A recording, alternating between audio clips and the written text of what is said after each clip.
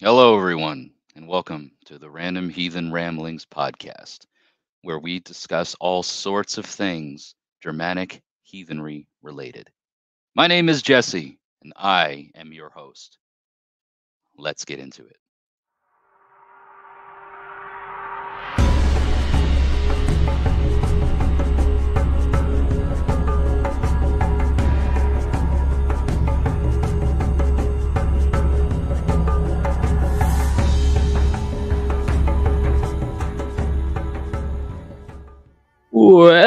Well, hail and hello there, everyone. Welcome back to this week's episode of the Random Heathen Ramblings podcast. And thank you.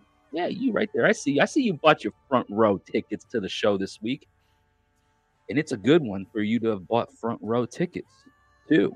I appreciate that. For anybody who's wondering about front row tickets, there are none. It's just you got to show up for the premiere. So if you're here for the premiere, I am very thankful for that. I know it's an early morning for a lot of folks here on Thursdays, but it is appreciated when you guys tune into the premiere, and it's just genuinely appreciated overall. But no, don't worry, guys. There's no like buy an advance ticket to get, the front seat of the show or anything quite like that. So yeah, today's show is going to be about Loki veneration. What's up with this Loki veneration thing, this Loki worship? Why is it so controversial in a lot of heathen communities? We're going to talk about it today with Tyler Vasquez, who it's been a while since he has been on my channel. I don't think he's been on the podcast. If he has, it's been a long time, probably been several seasons ago, at least two. I know that he had been on a couple of live streams over the years, once or twice. But yeah, this topic actually came to me through Tyler because he was in a Facebook group or something. Well, yeah, let me just knock over my vape. He was in a Facebook group or something where the topic came up, and he was hoping to get my thoughts on it. And I thought, well, I'll do a podcast on it. I've got thoughts, and that's what a podcast for me is sharing my thoughts many times. And then he's like, I could probably say a few things about it too. And I'm like, well, then come on the show, buddy. Tyler and I have been friends now for, I don't know, we've never like physically met in person. We've just been online, friends for several years. I don't know exactly. I don't remember exactly when he and I first connected on social media, but he lives not too terribly far away from me in another state, in the state of Kentucky. So he's just a bit north and east of me. But we're going to talk about that today. We're going to bring him on here in just a moment. Before we do, please be sure to check the Linktree link in the description or show notes of this podcast and follow me along on all of my socials. Subscribe to the YouTube channel. Follow me on Facebook and Instagram, Twitter. I don't do much on Twitter these days. It seems to be a dumpster fire over there on that platform. And I never got much traction with it anyway, so why bother trying to start now? But if you are on Twitter, give me a follow. I do try to share stuff, cross-post things on my socials, but I am the most active here on YouTube, of course, and the Facebook and Instagram platforms, or as they call it, Meta now. So yes, I am Meta involved. But anyways, there's also a Linktree. There's also a Spring store in the Linktree link for you, where you can buy my merchandise. You can become a patron on Patreon, and there's a number of other things down there, I'm sure. So just check it out and see what fits you. And at the very least, please give this podcast an upvote, follow, share, like it, thumbs up, whatever the thing does or asks you to do. It would be appreciated if you do that. Also wanted to call to attention that in a week and a half or so from now, so on September 10th, which is a Sunday here in Murfreesboro, Tennessee, myself and Greg Strong of the Raven Moonhearth Kindred are teaming up to teach a heathenry class. It is basically Heathen 101 type stuff, talking about some recommended readings, how we interact with the gods as heathens, some of the basic stuff that a lot of maybe newer folks just interested in coming into heathenry are exploring and wanting to know more about. So you've got he and I, or him and I, if that's the right English. That's the proper English way. Him and I will be, we have collectively. Shoot, I don't know. I don't know how long Greg's been. I know Greg has been a pagan of some variety, at least most of his adult life. And I'm going on like 9 years, just shy of a decade here soon, in my heathen practices. So, I mean, we've got at least collectively, several decades worth of experience that we're going to be offering to talk about this class in. So it's going to be here in Murfreesboro. The event details for that will be linked in the show notes and description as well. So if you're close enough and you want to come out, spend the afternoon with us, it's going to be rain or shine because it is an enclosed, sheltered pavilion. I say enclosed, but it's outdoors, but it is sheltered. So despite the rain, we'll have bathrooms available to us. There's a playground there if it is a nice day. You can bring the kids, family friendly. You can't bring or have any like alcoholic beverages consuming going on there. So snacks and other beverages are welcome. But anyways, come on out, Murfreesboro, Tennessee, September 10th. I'm going to be there from 3 p.m. till the park or till the pavilion area closes. I think it's like 7 or 8. Plenty of time for us to get to know one another, talk, have a good time, maybe learn some things together. But yeah, we will be there. So come on out and be there with us. Aside from that, there's also the Raven Moon Hearth Shadow Moot event coming up in just over a month's time, like a month and a half or so from now. The information and details for that will also be linked in the description and show notes.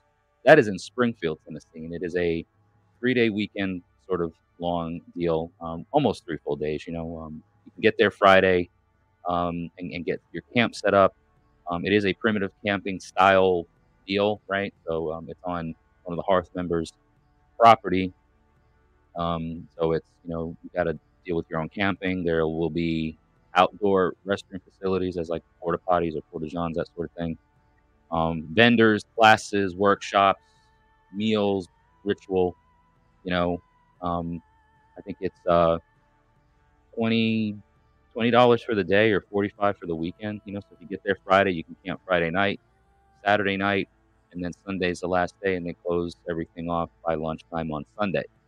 Or you can just come one day if you want. If you're going to come any day, I highly recommend that you come on Saturday. So again, the dates and stuff will be down in the description. I believe it's in the show notes. I believe it's like the weekend of the whatever, October 13th, 14th, 15th, somewhere around that vicinity. Again, dates are going to be down there. If I got them wrong or if I'm off a little bit, just check down there and you will see what I'm talking about. So we're going to go ahead and welcome in Tyler here in just a second. In the meantime, enjoy this brief intermission and see what we can talk today about on the topic of Loki Veneration. See you guys here in just a minute.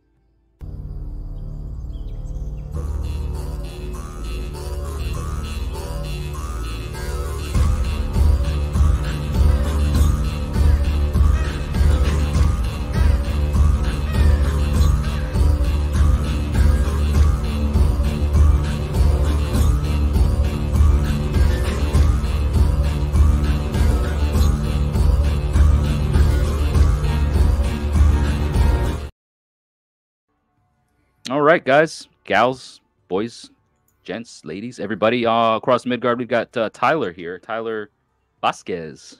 What's going on, man? How's it going? Yeah. Going pretty good. I was talking earlier before you got on here that this is, I think, is this the first podcast you've come on? I know you've been on like some lives that I've done.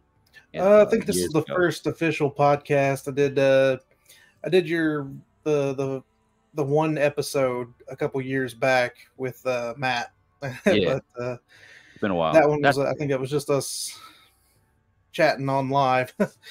Yep, it was like a live stream or something on the YouTube channel. So, but you and I have been connected for about probably 3-4 years now, something like that. I'm thinking over something like that, long distance. Yeah, we communicated through other channels prior to that, but yeah. But you're up in Kentucky though, right? Yes, sir. The old Kentucky, old KY. Yep. That's a good time, so I've heard. Sometimes. But and you're a heathen yourself, obviously. Yeah. The hammer didn't give it away. No. Anything else about yourself that you'd like to?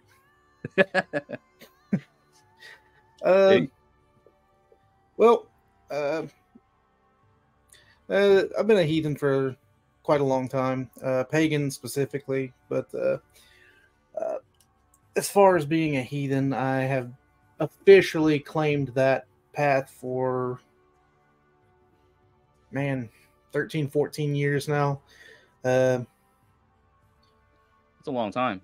Oh yeah. It was while I was in the military, I decided I felt the pull towards that. I got something in my eyes already.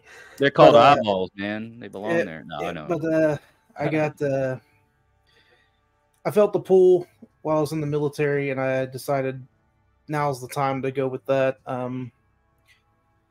But then there was a brief period before that where I experimented with other religions and paths and things like that. But excuse me, I'm gonna have to wipe my eyes. There is no excuse for you, Tyler. There's just I believe you. But we'll give you a pass. Yeah, I appreciate it. Anyway, but I started with that, and I got real heavy into learning all kinds of different paganism paths and history and just various different things, and I really hit home with the heathenry. And over the last decade or so, I've really dedicated myself to the study, and not only just the history of everything, but the lore, the myths, the different practices of not only just like modern day, but like of the ancient heathens, studying the different tribes and the different areas, and really getting into the various differences between like Norse and Germanic, and going all the way back up to, following my own ancestry and lineage into like Spain with the Visigoths and all that. And very cool. So me and my wife now, we're very open about our practices, much to the disdain of our Christian surroundings. Oh yeah, you too, huh? Oh yeah, definitely. But we're still here, and I'm actually working on. Like I said, back here, I've got my own background. About to be starting up my own podcast, Wizardly Cowboy. You can follow me on everywhere. That is the same thing. I'm a game developer, writer. I do a lot of things with role-playing games like D&D. White Box specifically is my current game that I play. Really? Yeah. Nice. So just a lot of things are coming in the future. Just all in the works right now. I've got a website up. I've got like 2 posts. So if you guys want to follow me there and look out for the future, that's there. Yeah. But other than that, I do have a poetry book. It's called I actually forgot. I'll get somebody to bring that to me later. But I do have a book of poetry out. It's called A Call to Deity. And it is a book of various poems from Norse mythos they're all original poems, and from mostly Norse, but there's a few in there that's also tossed in from other religions. I think there's a triple goddess for Wiccans. I think there's a couple African deities that somebody had requested. It's all just like requested stuff that people asked me to write for them. So that is something that is that's out there. Okay, great. So I'm gonna anything that you have that you're talking about right now for the folks listening and stuff, go down to the description or show notes. Anything that Tyler's talking about, his website, his podcast. Anything that's live or current, his book, links for all that are going to be shared in the description or show notes, so that way people can find you and support you to whatever degree. Oh, yeah. I'll definitely be tuning into the podcast, man, whenever you got it up. And I'm definitely hoping to get one up this weekend. So keep an eye out, I guess. Definitely. Yeah, absolutely. Cool. Well, that's good, man. So it sounds like you're a busy guy. So we got today's topic that came to the show through you. Oh yeah. You hit me up about it, and you know, we were able to figure out on the off the cuff, really just shoot from the hip. Hey, you want to come on the podcast with me about it? Because originally I was like, oh, I'll talk about it, but Loki Veneration and the controversy behind it in heathenry, right? What's the big freaking deal anyway, kind of thing, you know? Yeah. But so you had I guess you had engaged in the conversation in a Facebook group, I'm assuming, with some people, and you had sent me some screenshots of the exchange. And from the looks of it, there were some pretty, I'll just say, like, toxic approaches to the responses that were being given. I didn't see the whole thread, but was that kind of the nature of or the gist of it? You want to elaborate without going into too much detail, or kind of what? Oh yeah, it was an adventure for myself. Going on an adventure. Just like any internet discussion, it quickly got way out of hand. You know, one person said something that another person didn't like, and it was, you know. Was it on the topic of Loki? Yes, it was. The initial question, just paraphrasing off the top of my head, was the person had always felt pulled to worship Loki, and what was the general consensus on worshiping Loki, and what the feelings were among the community that people had, the opinions of people that worship Loki. Like, what are the opinions that the community has towards those people, and what the deal was with the negative connotations that came with it. So my response to that was a generalization. And I'm not talking like sweeping statement. I said, in general, a majority of the community often feels that that volatile nature towards people who worship Loki or feel affinity towards Loki, because of the people who do, the nature of the people who do worship Loki. And that is, again, that is a broad sweeping statement. I know for a fact not everybody who worships or venerates Loki is this edgelord who's looking to cause problems as quickly as possible. I get it. But I think the biggest problem is you've reached a point where anyone who feels as if they're outcasted from society wants to feel affinity for Loki. And it is they feel that pull, they try to feel that connection, but it's because they've, and this is, again, probably a generalization, but in my experience, it has been a lot of the pull is towards the Marvel character Loki, and not necessarily the, I say factually correct, but I mean mythologically correct Loki. Yeah. From the stories, stories. So they feel this veneration towards a charming, charismatic, misunderstood, misguided, outcasted character, rather than the blatant wrongdoer that we see in the story, that we see in the lore. We see, he knew, even in the story with Balder, things like that, he knew these things were going to happen. He may not have known that it would have killed him, but he still knew that he was intentionally going out of his way to cause harm. Yeah. And that's not typically the people who feel veneration towards Loki. I don't feel like they're after to cause harm. They're not doing it to cause harm. But there are a lot of people who do feel that way. I see. And I think that's where a lot of the toxicity and hatred and the disdain for Loki worshippers does come from.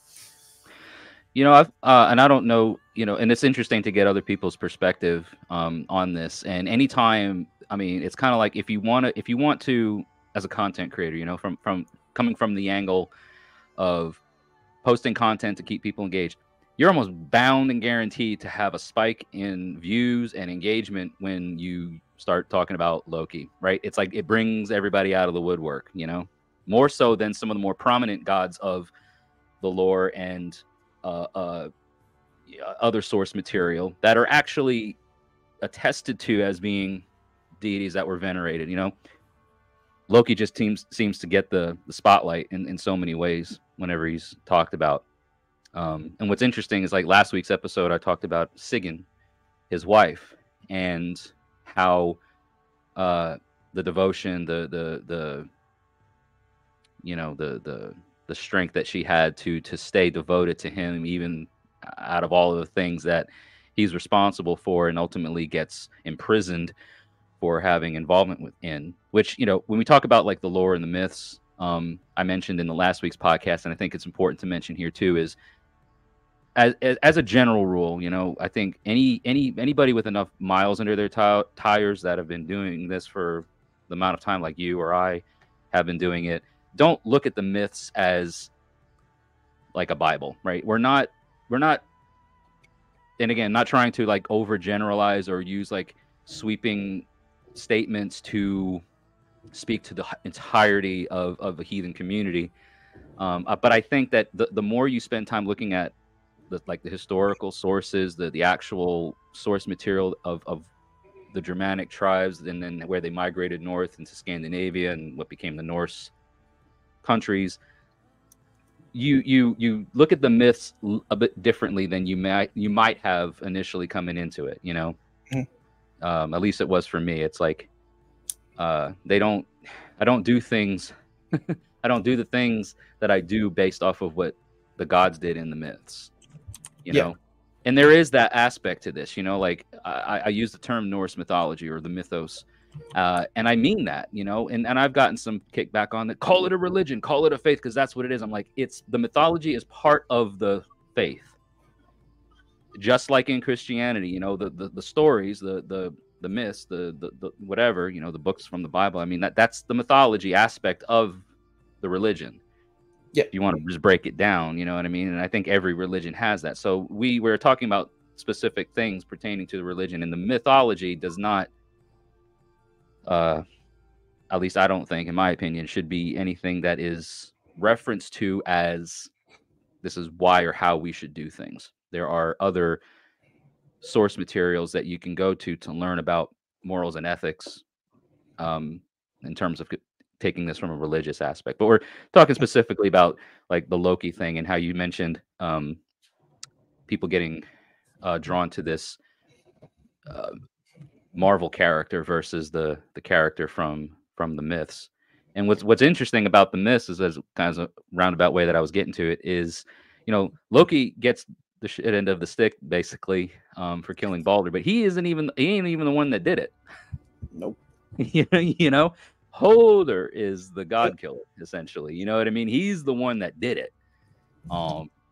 Sure, he was blind and he couldn't have really done it had it not been for Loki's involvement with it. So, but interesting point to take away there is from the mythology aspect. Like, now there were plenty other things that he had direct involvement in. I mean, Sif's hair, the building of Asgard, which the wall. I mean, the building of the citadel, the wall around Asgard. You know, like how the gods details of the whole. Yeah, how the gods get how the gods get their magical items. I mean, Brisingamen, Freya's necklace, Gungnir, Odin's spear, or Draupnir, his ring, Mjolnir, Thor's hammer. I'm sure there's others that I'm missing, but he, you know, had it not been for Loki in the myths, the gods wouldn't have some of the trappings and things that they're quite famously known for. You know, so like, I don't know, around here, I've noticed that the majority of folks who are unapologetically, I guess the term would be Lokian, right? I guess I hate that term. I mean, you know, if we had to like classify, if we had to put a name to stuff, I mean, you know, we call ourselves heathens, you know, and then there's other different names and stuff that I guess could go with it. But I've heard the term Lokian, I've heard the term Rokatru, which kind of goes into more of Loki's offspring. And the veneration. That's a new one. I've never heard that one. Really, Rokatru? Yeah, that's a new one. I've never heard that. Yeah. So it's it's the veneration of the chaotic forces. So specifically, folks that are, to my knowledge, you know, that would call themselves like Rokatru, are into stuff like Loki veneration, but also any of Loki's affiliates. So Jormungandr, Fenrir, Hel, Angerboda. I mean, like a lot of the monsters and whatnot of the myths get encompassed in that too. So, but why such a controversy, you think? I mean, aside from the fact that from your experience you've seen the affinity, you know, the romanticization of the Marvel character versus what's in the stories. Like, what makes it so controversial to actual heathens besides that, do you think? If there this is where things can turn sour for people, but it's the behavior of those people. I think it is there's often they're so against the grain of going against authority, or being that outcast, being the one who is outside of that the natural order, quote unquote, of things. The structured order of things, you might say. Structured order, yeah. The structured order is probably a better term. They're so willing to do anything and everything within their power to be outside of that structure that it causes that chaos. It causes the disorder, and it often comes from the people who are, I guess, for lack of a better term, Lokian. Again, I'm not saying I believe that's true. I'm not saying I believe that anybody who venerates Loki or worships Loki is out there looking for trouble. But I think there is a stigma to it because of that, because so many people have come from that, especially people who have been, now in my personal experience, I've experienced a lot of that. A lot of people who that I've met that are, well, I worship Loki. Loki's my patron deity. They are the ones who are often the edgelords. They're the ones who are often the people out there just to, you know, the screaming everybody else is a snowflake. You know, they're the kinds of people who are, you know, I stop being so offended by everything, and then run around saying some off the wall crazy stuff. And it's like, that's interesting, because I've from my again from where I'm in, of course we're in different areas, and this is what's really interesting to hear people's takes on stuff, because I'm in one area of the country and you're in a not that far away from me, but another area of the country. So the things you see might not necessarily be the things that I see or experience. But like in our area, I've noticed that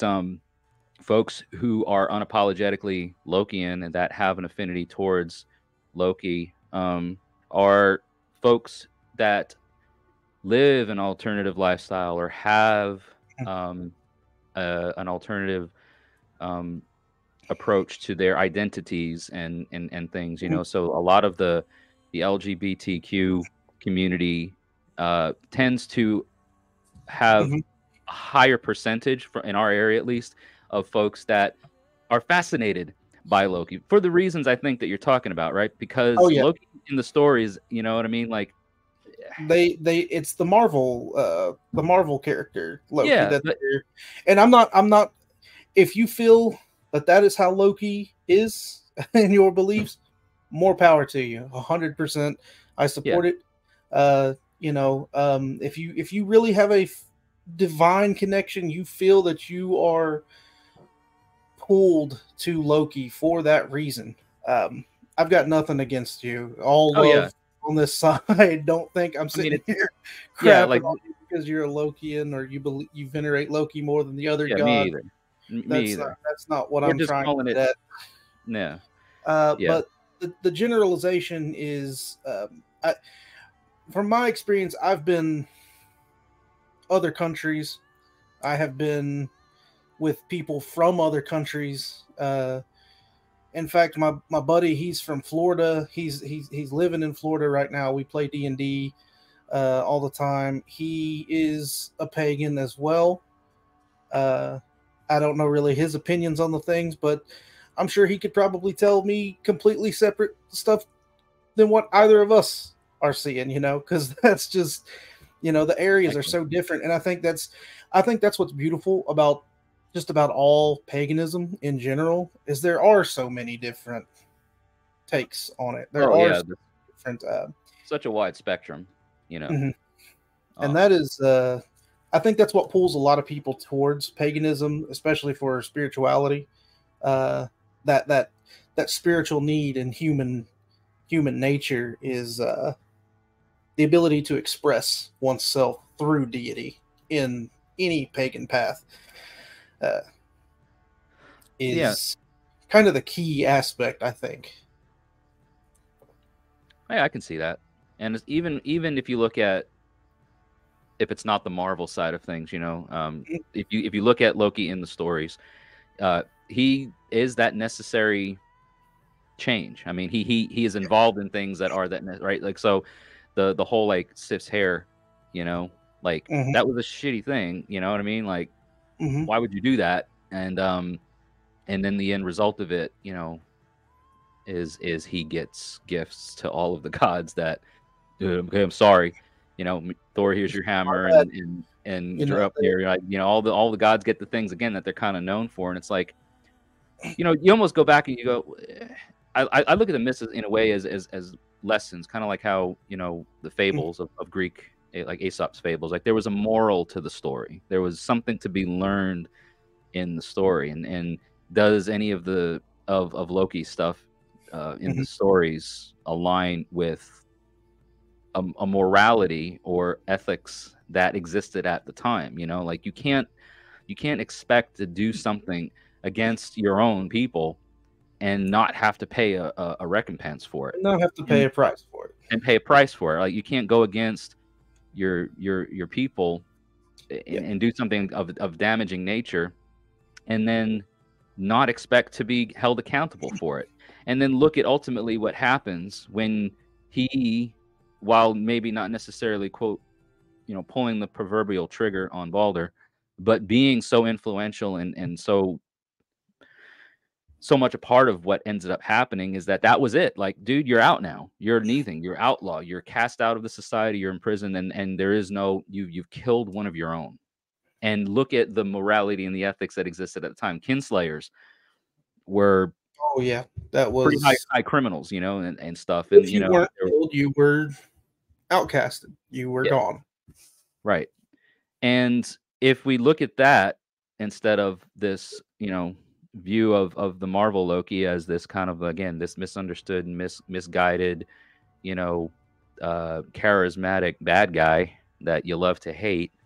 And like, there's so much more, I think, about the gods that you could take away from that we actually have information and source material on, than to cherry pick and find little things about a lesser god. And let's just say, like, Loki is involved in a lot of things. Like he's Thor's companion in so many of his, adventures and things in the stories, and he's so influential in making certain things happen in the myths. But like, in terms of finding him in older sources. You know, he doesn't show up prior to the Viking Age. He doesn't show up in any of the Germanic countries of the South. He, you know, that happened, I think, much later on. A lot of the history is lost to us, and we're never going to know the true ways of old, you know. And I think that's haven't something found anything yet about.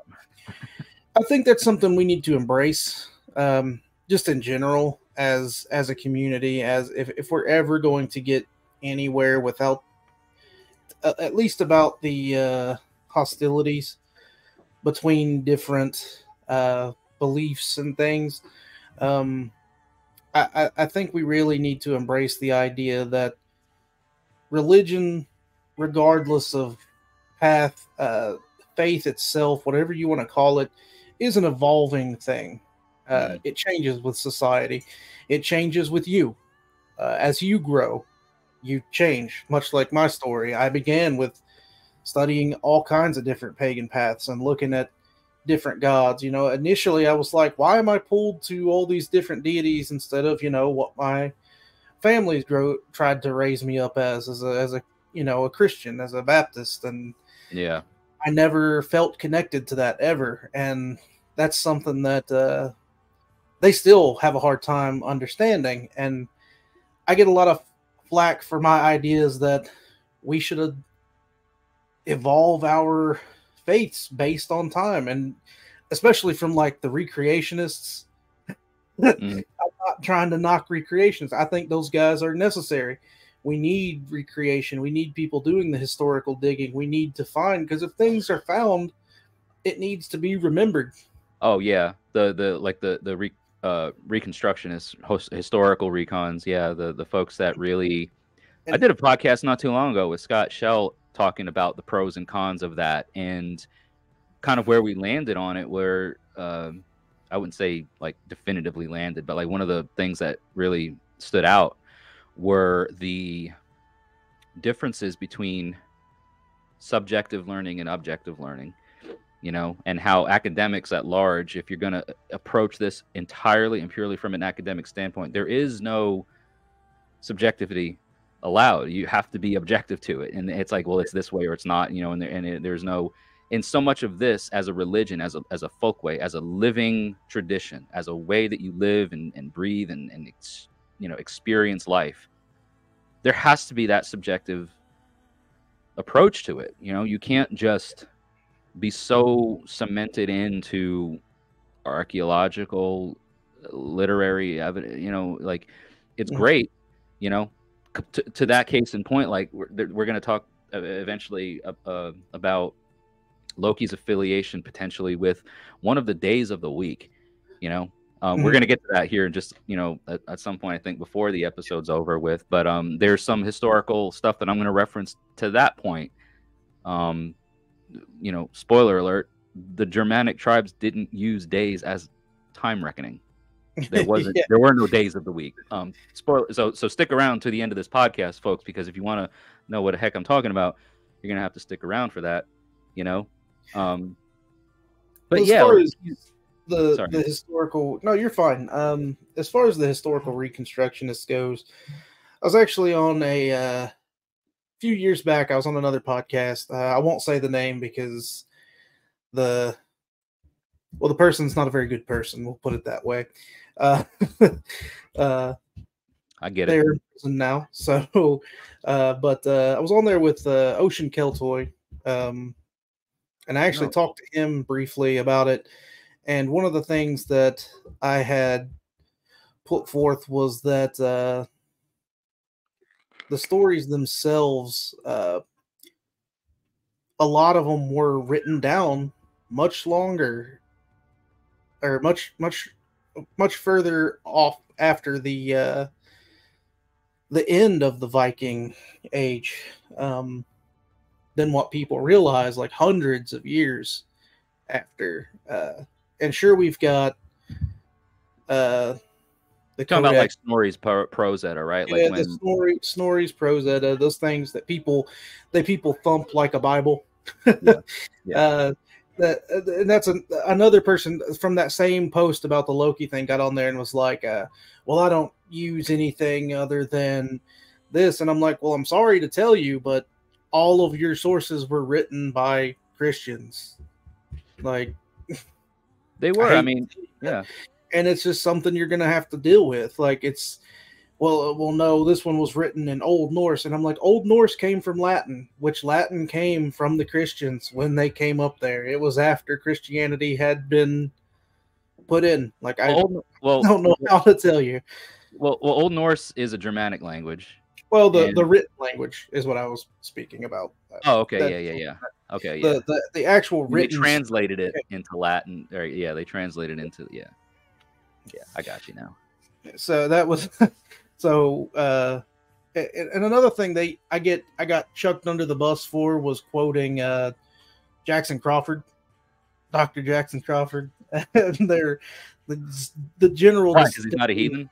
He's not a heathen, so you can't. So he must be wrong. Trust him. He has no idea what he's talking about because he doesn't believe it. I'm like, he's literally one of the prime people I would trust. Like one of the people that I would look to for information. Okay, so I'm gonna put a disclaimer out here for everybody listening and watching, because this is one of them, again, like hot button topics for the reasons that you stated, right? I think Jackson Crawford offers a great source of knowledge when it comes to Germanic language, the linguistic sides of things. I don't look to him for anything more than that. I think that he knows his stuff because he has a doctorate degree in Norse languages, the Germanic languages, and he's studied abroad, and he's worked in academia to some degree, whether he's taught at a university or just whatever. He has credentials and stuff that back up and suggestions, and that he knows what he's talking about. I think Scott Shell is another great source for that. And he's a heathen. He's a Saxon heathen. He actually is living the life. He's doing the thing. You know what I mean? So if you want to, I think that comes back around to what you said. It's good to have different sources of information. It's good to hear other people's perspectives. It's healthy. Even people just I sit and I talk to my stepdad. He's a Baptist preacher. Like, we sit and talk and discuss philosophy and things like that all the time. It's something that is, to me, I find it fascinating. I learn a lot. And wisdom is wisdom from wherever it comes. I've been a parrot with that phrase.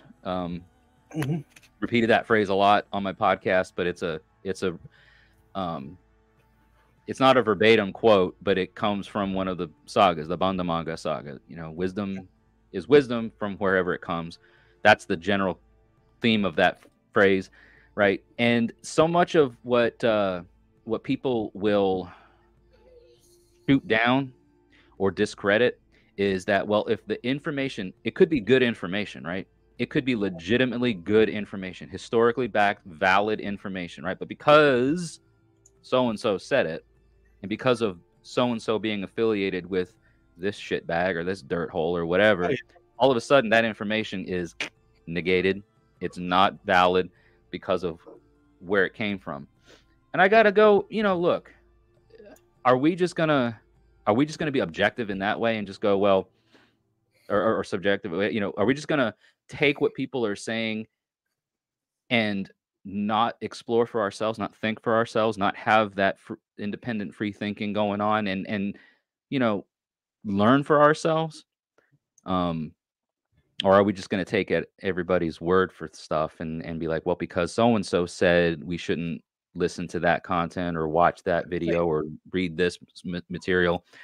That's not even really thinking at this point. That is just a symptom of modern society, honestly. That's a completely other topic we could do a whole other podcast on. Yeah, true. But that is something that is just a detriment to society, that people have fallen into the habit of just bandwagoning, really, is what it is. Just follow the path of least resistance. It's Well, if become everybody's saying it, then it must be right.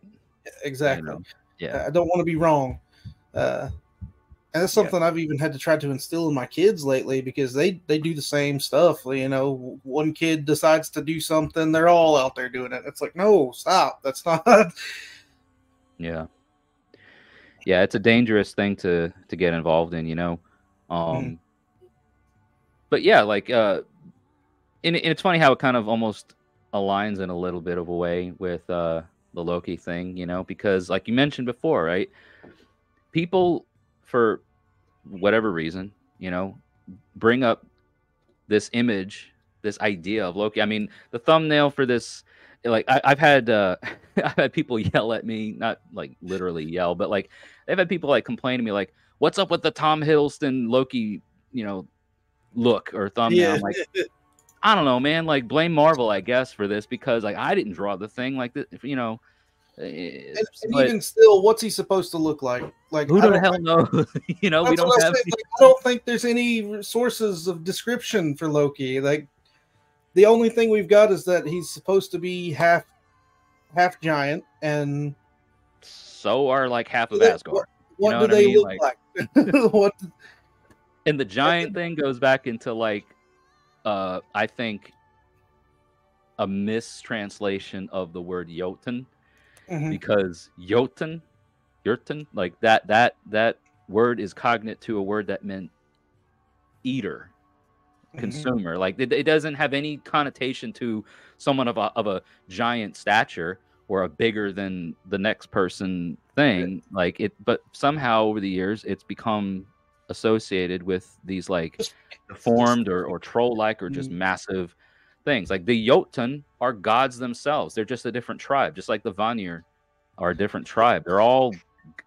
Since we're on the topic of image of the gods, I think one image of that I really liked and thought was probably the closest we've ever had to being accurate was the image of Thor in the God of War game, where he's like that big, hefty dude. You know, he looks like the strong man. He looks like the modern strong man with the real broad bodies, the big, heavy. They eat a lot, they drink a lot, but they can also lift a lot. And you're talking; these guys are able to lift 100 pounds, like world record, get 1,000-pound deadlifts and stuff like that. And it's like you're not going to get that with Chris Hemsworth. Yeah, the body, like that's just not how that works. And Thor's supposed to be this. Yeah, Man, he's supposed to be this strong, the strongest of the gods. So you get this image that's supposed to be, but because he looks what most people consider fat, they won't throw the image. Well, that's not realistic. He doesn't look like Marvel. And again, we come back around to people complaining that the image doesn't suit what they feel like should.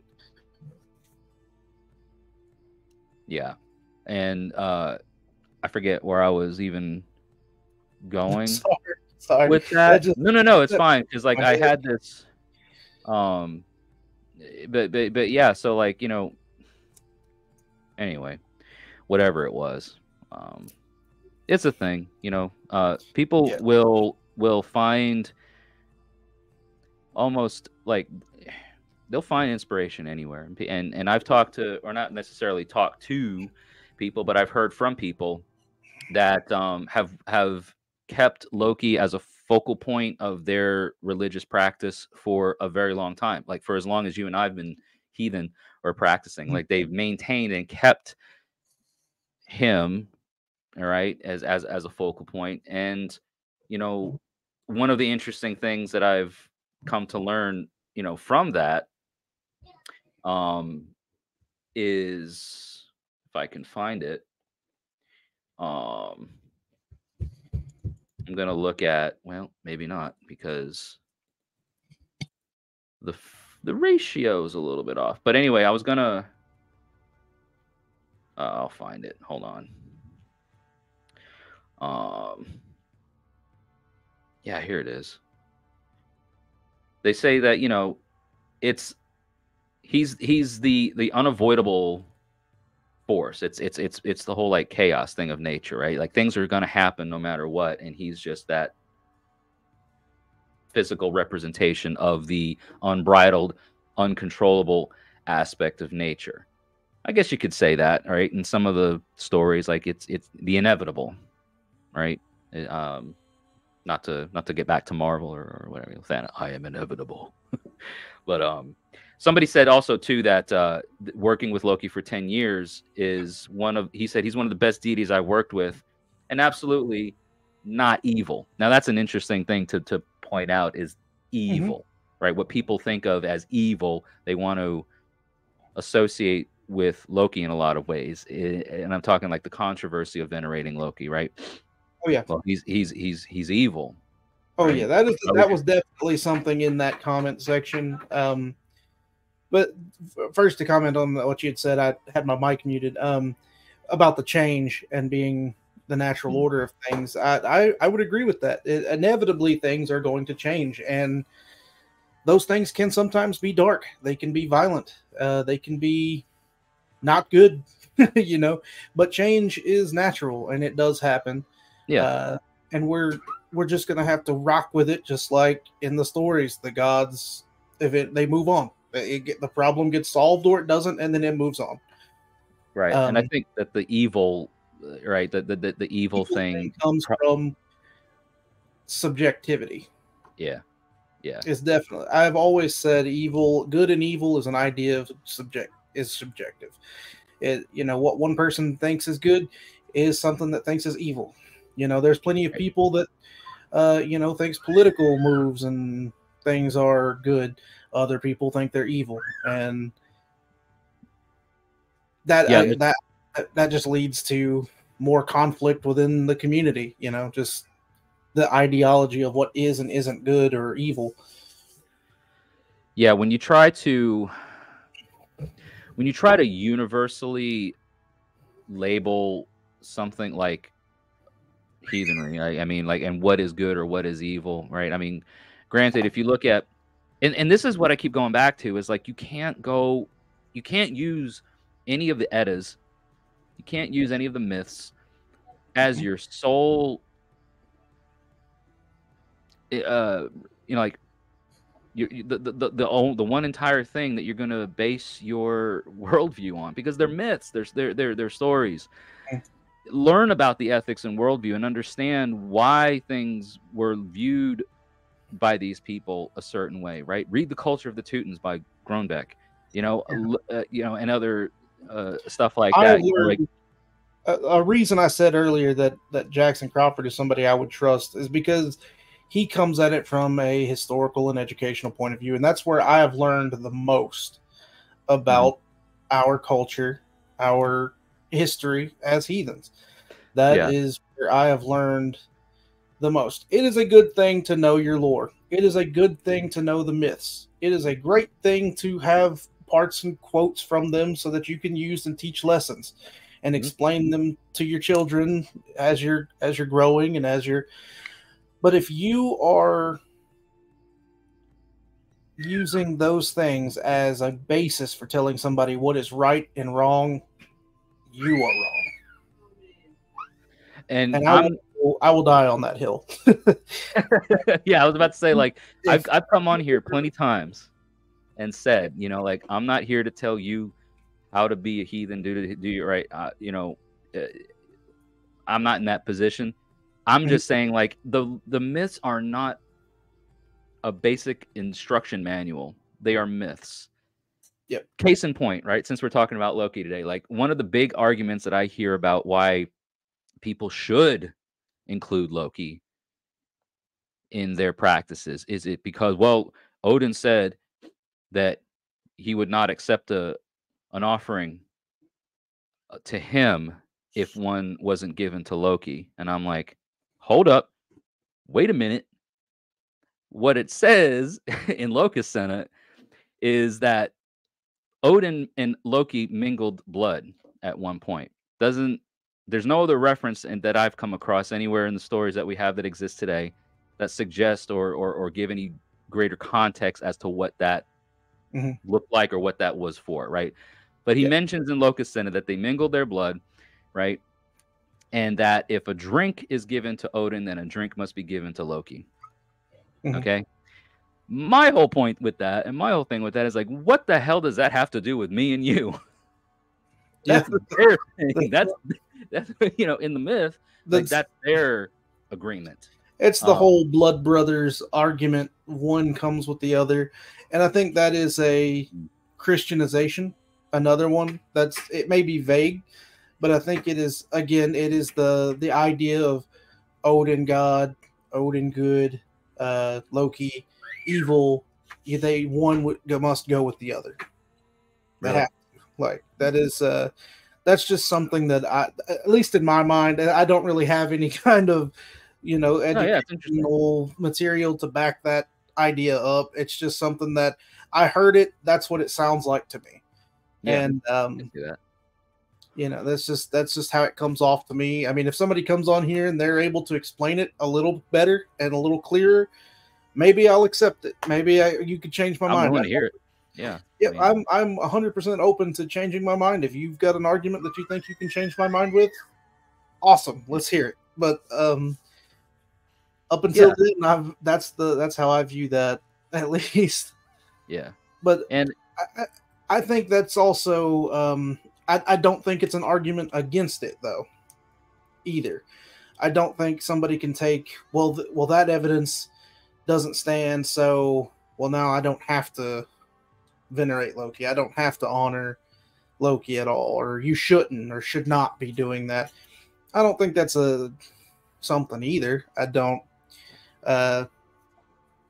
So using the lore as the opposite, right? This is what I should do because the lore says, and then the folks that will say, well, this is what I'm not going to do because of what the lore says. Right? Is that where you're kind of leaning it, or is that where you're going with it? Like the mirror opposite of the arguments? Because I've done that, you know what I mean? Like I've gone and said, well, I'm not going to include Loki in my practices because he is directly affiliated. You know, he's a direct. He has involvement with the destruction of with Ragnarok. I mean, he does the thing that incites Ragnarok, right? The destruction of the gods and all that. And also, like mythologically speaking, why would I want to bloat to a figure like that? Right? That's been.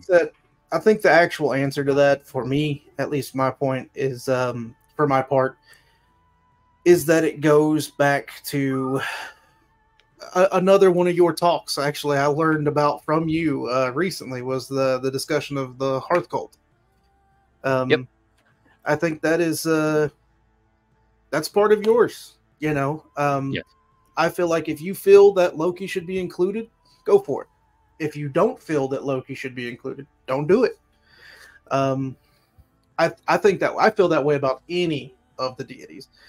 If you don't feel that's something that we do know about history, is that tribes or just individuals showed more natural affinity to certain deities.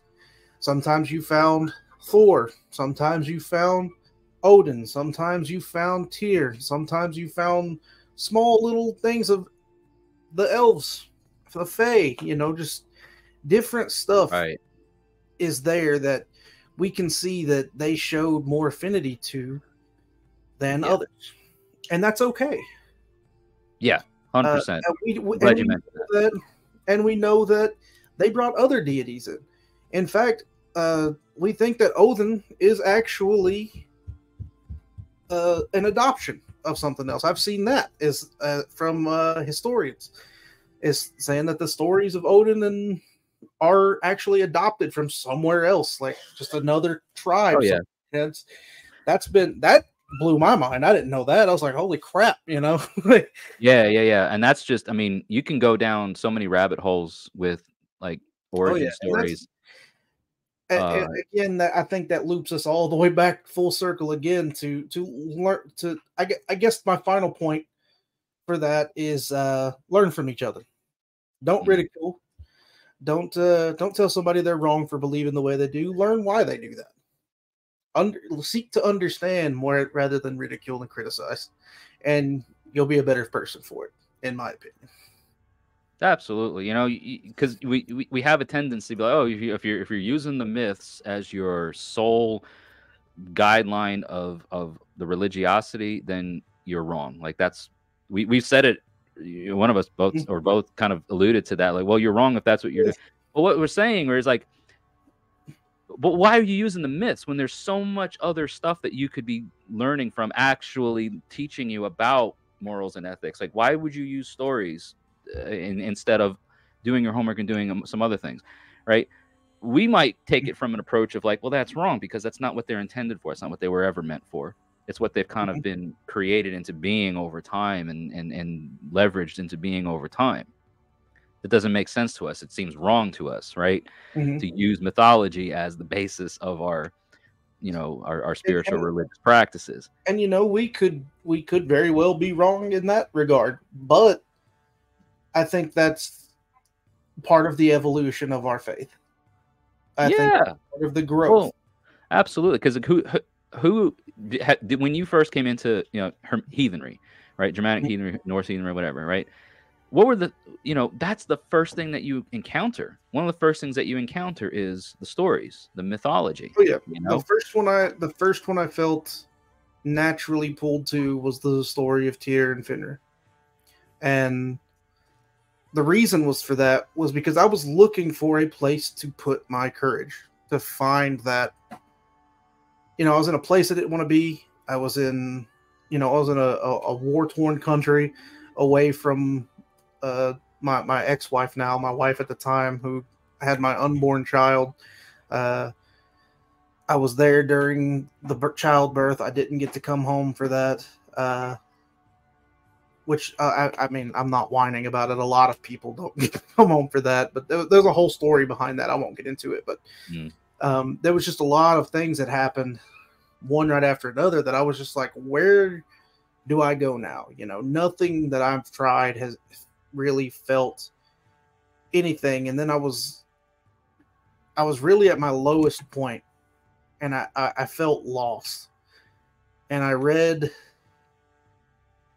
a magazine. I think it was a Smithsonian magazine, and it was talking about they had found a sword with inscriptions to Tyr on something. It was something to that regard, or a helmet. Yeah, the T-was Rune. Yeah. And they found that, and I was like, what is that? It looks cool, and it reminds me of, Lord of the Rings. And, oh, wow, cool. So, I started doing my research, and I was like, why have I never heard of this? Why have I never been taught about this? And like, the more I started getting into it, the more I was like, this is where I belong. This is my home. This is what's calling to my spirit. And, doing that, I found all kinds of things that really led me to look into my own ancestry and find, my Scottish origins, my, the Spanish origins, and just really just dig deep and find the materials there that were not because I needed some,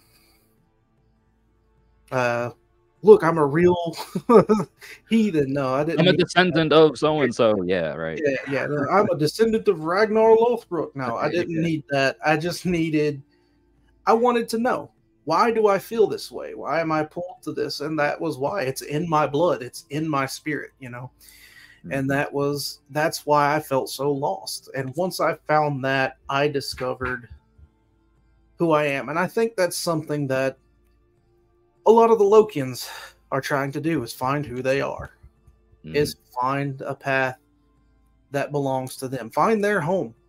And so I don't agree with the toxicity. To, cap this off, we're coming up on the end of the hour here. So yeah, and you can drop whenever. To cap off my whole thing, I think that they found their home. And I don't agree with the toxicity towards them. I think we need to learn from them. I think a lot of people need to welcome these people with open arms. Understand that that's what our ancestors would have done. I like that. It's such a the landscape, that you have to navigate through nowadays is so strange at times. Mhm. And I don't mean that in a bad way. I just mean that it is, by and large, strange. And we don't necessarily understand everything. And we're not intended to or meant to understand Our everything. place to understand everything. Right. So the way people find where they find themselves, we would do better to be welcoming to that degree, and open to that degree to want to learn and understand, because who knows, maybe the things that we have in our pursuit of order, right, and folks like us who maybe don't have a place for Loki in our practices, right? We want to avoid the chaos. We want to try to keep order as much as possible, understanding that chaos is a natural element of existing. I mean, things happen that you can't control. It happens. We understand that. But having that sort of chaotic element in our lives, and trying to understand, maybe by understanding that, there's a balance that happens, right? The people that are so disassociated or disjointed, or trying to find a home, or trying to find the place, and finding that place in this chaotic existence, maybe the anchor point of others can help them find that calm in the storm, and vice versa, right? We can learn from the tenacity and the ingenuity and the how fluid they can be in situations. That grain. Yeah. I think there's opportunity on both sides to really learn, and not to just drive a nail into it and be so definitively against it, and to then, in that defense, become so toxic in the process, and to grow from it. Right. That should be our end goal. Grow. Yeah. I agree with that. Well, last thing I want to say, though, before I let you go, is I mentioned earlier, for people to stick around towards the end, about the days of the week and Saturday and stuff. I mentioned it earlier. So here we are at the end of the podcast.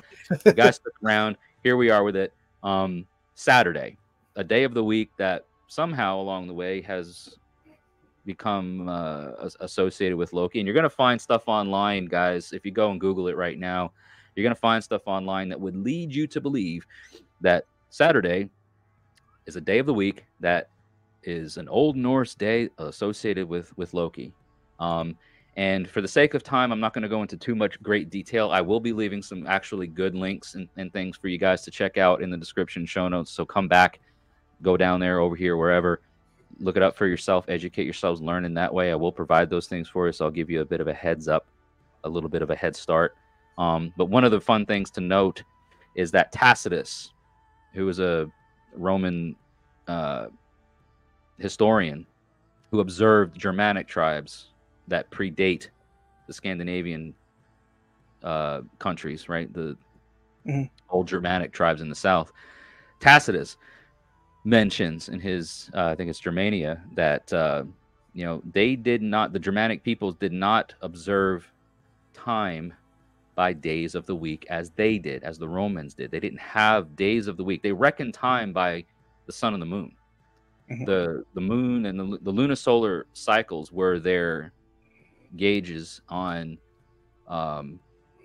when things happened, right? So they didn't necessarily have days of the week. The days of the week, the names of the days of the week that came into a 7-day week as we have it now, happened much later on, and it happened through Roman involvement. Now, Saturday being a day venerating Loki, or having anything to do with Loki, it's speculated and it's deduced possibly that there's etymological words where Loki's name is cognate to a day or to a word that meant laundry, lauger, because lauger day became a day of the week where people would ritually bathe. Again, there's going to be more information. People can do their research. I'm going to find you some good source material to find information on that yourself. So check the description, show notes for all of that. But I don't think we can definitively say for sure that Saturday, the day of the week as we know it now in the what are we? Was it the Gregorian calendar that we're using now, or is it the Yeah. Julian calendar? Whichever one, the Gregorian calendar that we're using now, right? Calendar. Yeah, is that it had ever had at any point in time an association to Loki.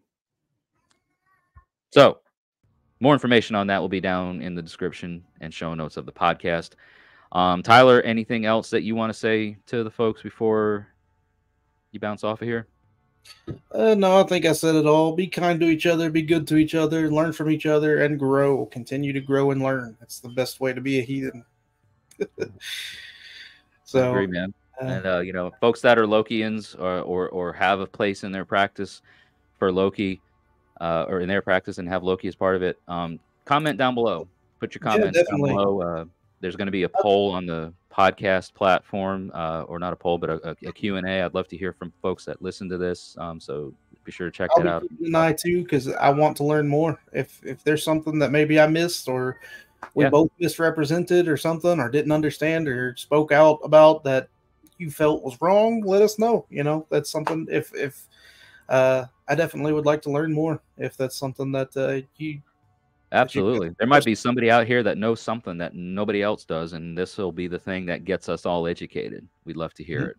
Absolutely. But Tyler, thank you for taking time out of your day to come on here and chat with me about this. Thank you for suggesting the topic. Again, everybody else, check out Tyler's stuff that's going to be annotated in the show notes and description of this podcast. His podcast coming up.